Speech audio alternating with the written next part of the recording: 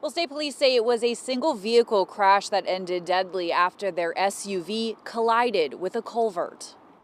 Well, when I pulled up at the lights, I saw a car down in the ditch and it was smoking. Richard Borges was driving down Pelham Road in Salem when he saw a white SUV in the woods next to the Exit 2 off-ramp. He said he and others pulled over to check on the car after seeing the smoke and found 3 people inside. I tried to smash the window. I couldn't do it.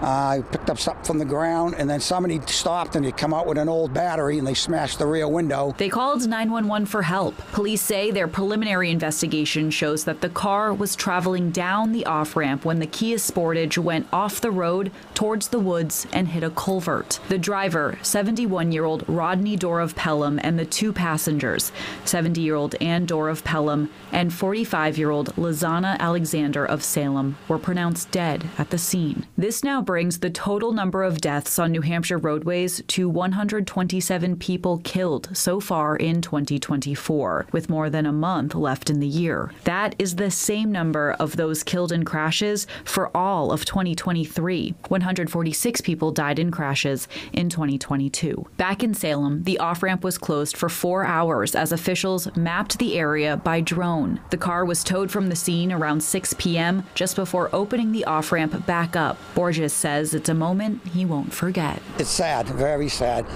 I was sick to my stomach, very, very sad.